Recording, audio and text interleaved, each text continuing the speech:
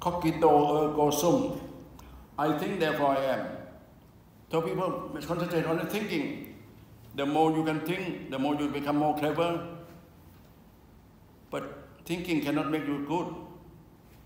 So our concern is how to be a good person. That's much more dangerous than to be a clever person. Clever person could be good, could be bad. So I think we have to go back to our heart. That's why we concentrate on spiritual education. And spiritual education is nothing strange. You don't have to live in the Buddha, you don't have to live in Jesus Christ. If you believe wisely, okay. But we concentrate on what is the most important element in your life. What is the most important element in your life? Please tell me. Very simple. Can you tell me what is the most important element in your life? Put your hand up. Yes? Love. What you say? Love. You can live without love. Love is wonderful. A lot of people live with hatred. Love is important, but not essential. You can live without love. If you have love, it's good.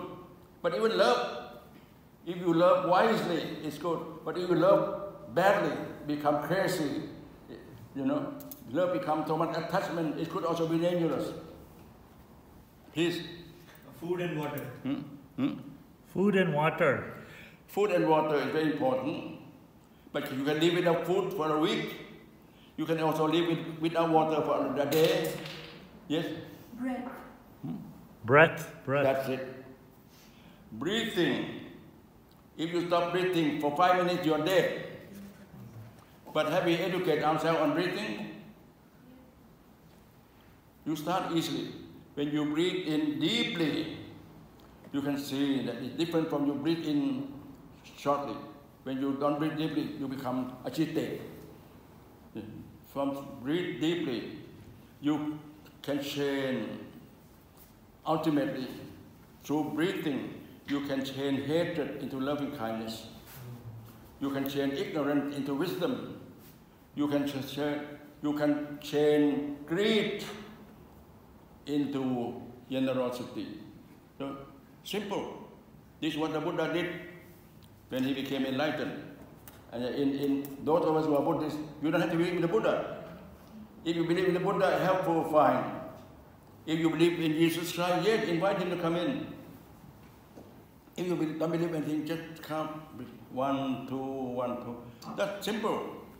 So I think that's why our education, we concentrate so much on spiritual. With spiritual, then intellectual become tame, less selfish. The less selfish you are, the more you see things as they really are. When you see things as they really are, and you become less and less selfish, wisdom and compassion go together. So you care not only for other human beings, you care for all sentient beings. You care for the trees, you care for the animals, and that's how the Buddha started. We regard the Buddha as the man with great compassion, the man with great wisdom. And not only Buddha in history of India, we can also become Buddha through the deep breathing. Once you do that, you become less egoistic, become more humble, and yet you have potentiality to work not for yourself, for all sentient beings. I think for me that is the essence of education.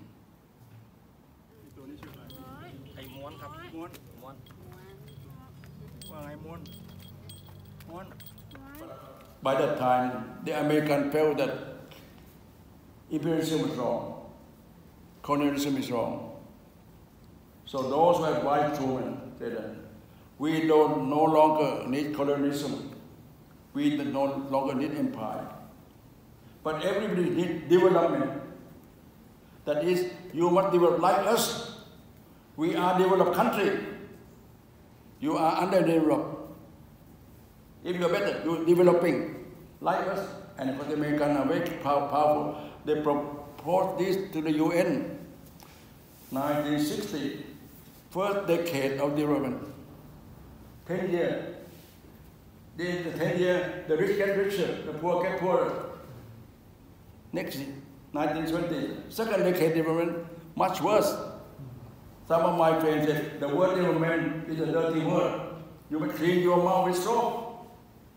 Yet, a lot of people still believe in development. In this country, we have the first university of national development. It's all imitating the West. We want to catch up with them. That's why I'm very much with Bhutan. You don't need development. You need happiness. Great national happiness. Not great GNP.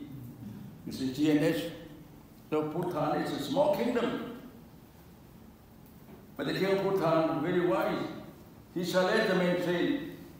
We should look more to Bhutan as alternative. We always look to the West. For me, the West finished. I don't know whether you know Ladakh, a small place in India. And Helena Novoshots wrote a book, famous book, Ancient Future.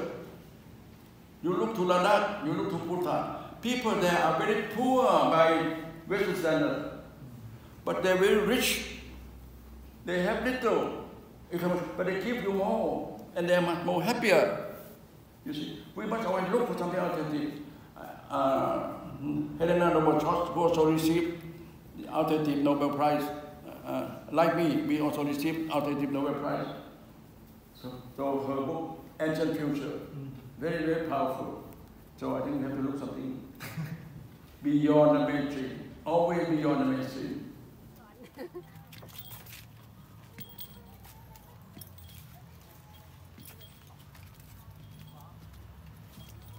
We, older generation, must listen to the younger people. No longer monologue for the old. We listen to the young, listen to the poor. As I said, we must listen to the three. Listening is important. In Mahayana Buddhism, Avalokitesvara Bodhisattva have 1,000 ears. He listens alone, he doesn't speak. If we listen to the young may wish to listen to us. If you insist on talking to them, they don't want to listen. I give you one very concrete example. In this country, a young student, girl student, her father and mother came from China. She settled in this country. He went to Thammasat University.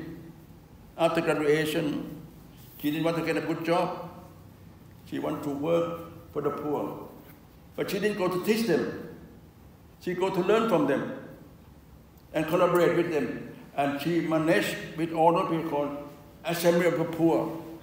2 million people in this country fighting non-violently against the government. One young lady, she couldn't even speak loud. In the Northeastern people speak loud, she can't speak loud. But she behaved as if she were their daughter, their niece, and they love her. Once they love her, then they listen to her. But mostly she listened to them. And she managed to bring the poor to meet the top people.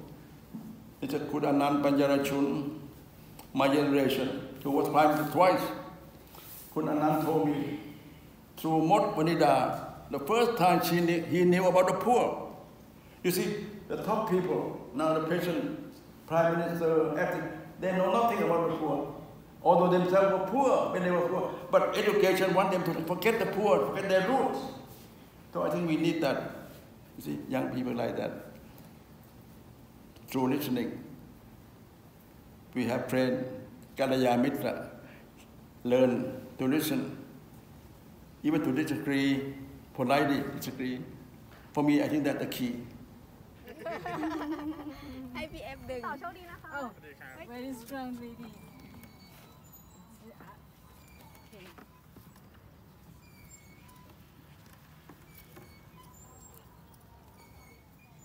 I hope to die peacefully. And before I die, I hope there are enough non-violent ammunition for the people, not only in this country, in other countries. And I hope when I die, I think the non-violent movement, alternative to mainstream movement, will become stronger and stronger. And I hope I will watch positive movement in this world, perhaps from heaven.